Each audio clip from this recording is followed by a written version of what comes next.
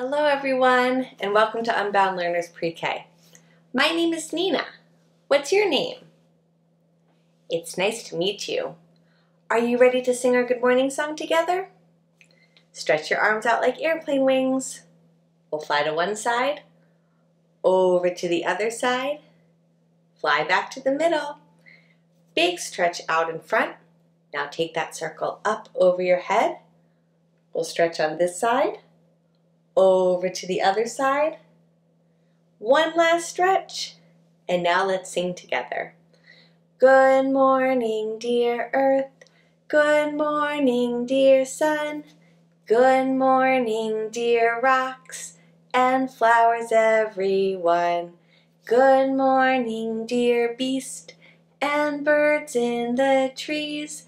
Good morning to you and good morning to me.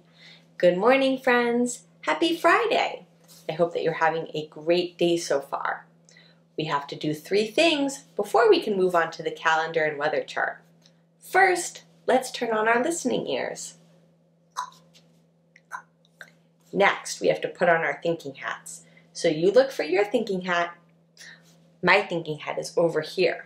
I'm going to put it on top of my head. Today my thinking hat has some buttons underneath my chin. So I'm going to button those up. And the last thing that we need to do is warm up our hearts. Boom, boom, boom, boom, boom, boom. Now I'm going to get my pointing stick and we can go over the date together. We're going to start off with the month, which is right up here. Do you remember what the month is? October.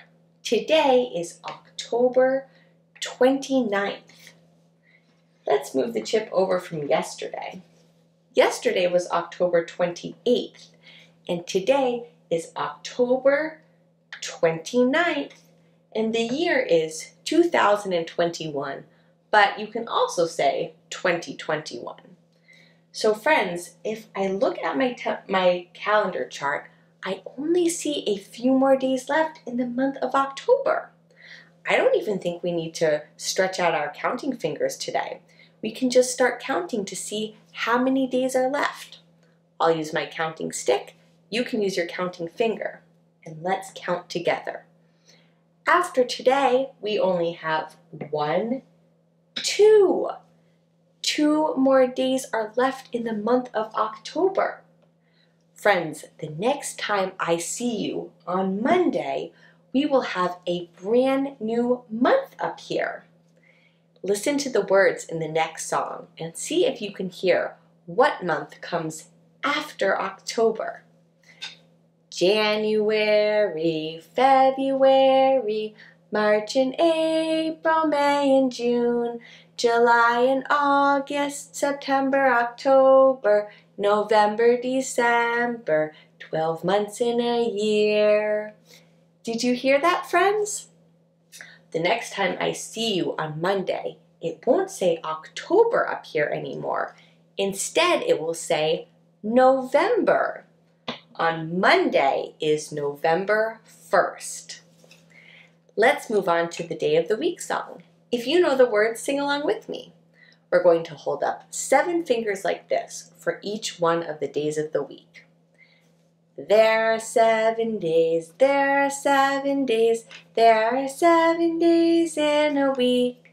Sunday, Monday, Tuesday, Wednesday, Thursday, Friday, Saturday. Down at the bottom of the chart, we have the days of the week to go over together. Listen for the sound that the day starts with, and you can tell me what the day is. This says that yesterday was Thursday. So that means that today is Friday, the last day of the weekday. And tomorrow will be Saturday, the first day of the weekend. Let's sing Today is Friday together. It goes like this. Today is Friday, today is Friday, today is Friday, all day long. Today is Friday, today is Friday, today is Friday, all day long. Up at the top of the chart, we have the season. What season is it, friends? Fall. You're right. You can also say autumn. It's autumn where I live. And down at the bottom of the chart, we have a picture of the weather. So let's sing the weather song together before we share what we see outside of our windows. What's the weather? What's the weather? Can you tell? Can you tell? Is the sun shining? Is the rain falling? Can you tell? Can you tell? So yesterday we got a break from the rain, but it looks like the rain is back today.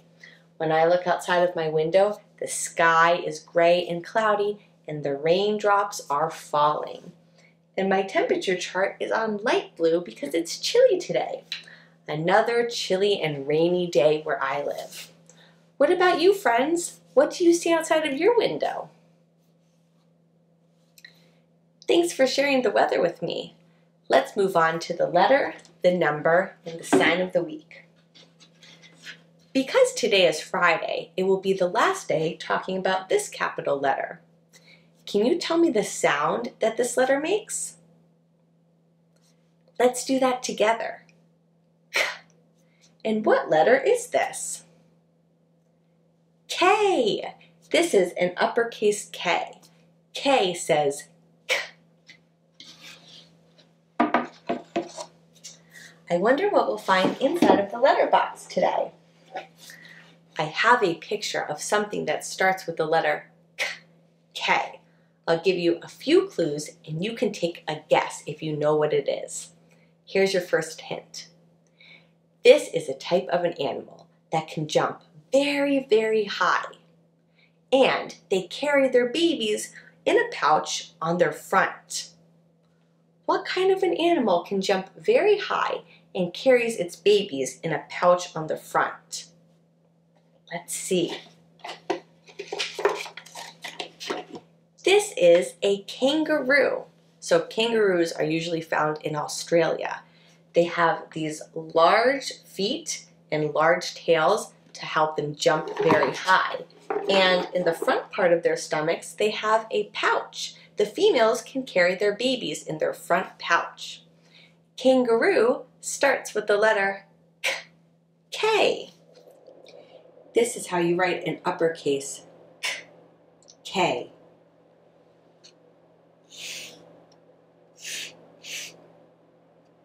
One more time.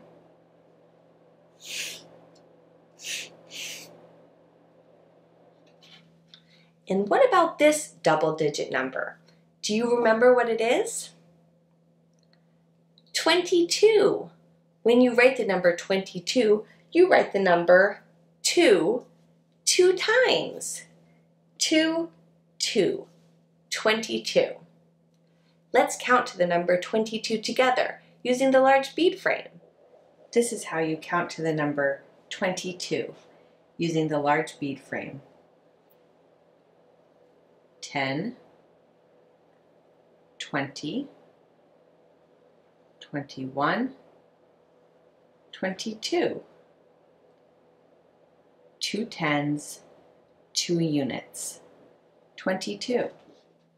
We have one more thing to count today inside of the number box. I have a bunch of acorn tops, and as I count them, I'm going to make 2 rows with 11 acorn tops in each row. 2 rows of 11 will make 22 acorns altogether. Are you ready to count? 1, 2, 3, 4, 5, 6, 7, 8, 9, 10, 11. Halfway done. 12, 13, 14, 15, 16, 17, 18, 19, 20, 21, and one more makes 22. 22 acorn tops. 11 in this row, 11 in the other row, 22. Because today is Friday, it will also be the last day saying hand in sign language. Will you show me how? Let's do that together. Hand. Today we're going to wrap up our sensorial unit. Even though we have 5 senses, this week we mostly focused on our sense of touch. The work trays have had such different textures: slimy, puffy, cold, and hard. But we have one final mystery box before we move on to the work tray. Are you ready to guess what's inside? I'm going to use my sense of touch to describe what I feel inside of the mystery box, and you can take a guess if you think you know what it is. Right, so now that my hand is inside of the mystery box, I feel something that is thin. It's about the size of one of my fingers, it seems like. This is hard. I feel some pointy parts, and I feel smooth on one side, but when I flip it over, it feels bumpy. I wonder what it could be. Do you have any ideas? Let's see what it is. So this is a Lego. A Lego is a small plastic block that you can use to build with. And I see that this side is bumpy, but when I flip it to another side, it's smooth and flat right here. And these pointy parts must have been the edges that I was feeling. Do you like to build with Legos? Before we move on to today's work, we are going to switch from our sense of touch to our sense of sight and smell. So instead of using our hands, which body parts do you think we will need? We're going to use our eyes for our sense of sight and our nose for our sense of smell. Let's go. For today's work, we are going to be making elephant toothpaste.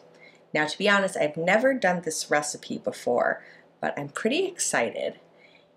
Earlier this week, we have been using our sense of touch, but today, instead of using our sense of touch, we can use our sense of smell and our sense of sight. So the first thing that you're going to need is an empty bottle. I have this plastic bottle right here. You're going to need a 1/2 cup of hydrogen peroxide. A funnel is optional. Inside of this cup, I have 3 tablespoons of warm water and 1 tablespoon of yeast. Food coloring is optional, and you're also going to need some dish soap. So the first thing that I'm going to do is remove the top from my plastic bottle. And like I said, inside of this cup, I have 3 tablespoons of warm water and 1 tablespoon of yeast. And I used this spoon and I mixed it together for about 30 seconds, just until it became this creamy, soft consistency like this. And as I was mixing it, I noticed that it had a very strong smell. So I was able to use my sense of smell while I was mixing together the yeast and the warm water. Next, I'm going to take my funnel and I'm going to put it on top of the plastic bottle like this. And I'm going to take the hydrogen peroxide and pour it through the funnel. Then I'm going to add a few squirts of dish soap. I don't need the funnel for this. Just pour a little in. I'm going to mix it up a little bit. And I want to have green elephant toothpaste, so I'm going to also add a few drops of green food coloring. You don't have to use food coloring. If you'd like to, you can use whatever color you decide. Mix that all together. All right, let me clear my other materials out of the way. The last thing that I have right here is the yeast and warm water mixture. And I'm going to start to scoop it into the water or into the hydrogen peroxide and just sit back and see what happens. Here we go.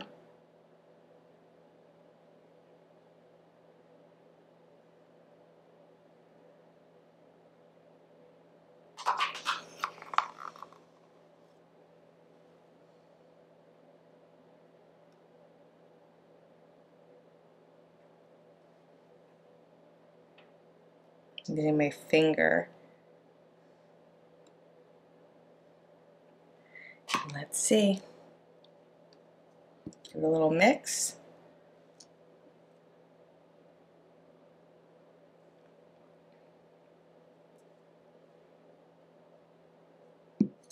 Let it sit. I can see that it's starting to rise up. Wow, it's happening slowly, but it is happening. Maybe give it a little more mix. So usually this recipe can be done with a stronger hydrogen peroxide, but I just used 3%, and it seems to still be working. Slowly but surely, I see it rising up. It looks like it's about to come out of the bottle. Here it comes.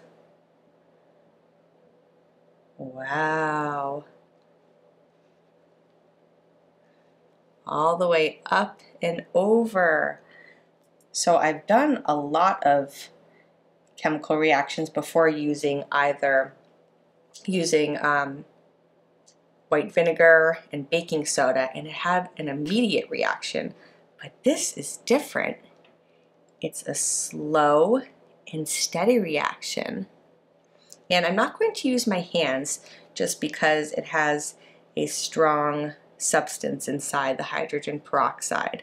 But I'm using my sense of sight, and I see how it just keeps growing and growing, coming up and out of the bottle. If I were to feel it, I bet that it would feel similar to the soapy foam that we made earlier this week. But for now, I'm just going to sit here and watch as my elephant toothpaste continues to grow and grow. Let's get back to circle time. Welcome back to circle time, friends. Thanks for learning with me today. If you haven't already, please subscribe to my channel. Give my video a big thumbs up and find me on OutSchool for my live and interactive classes.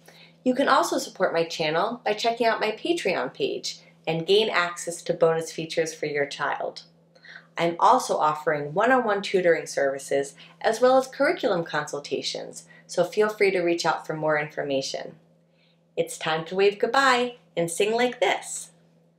Goodbye, friends. Goodbye, friends.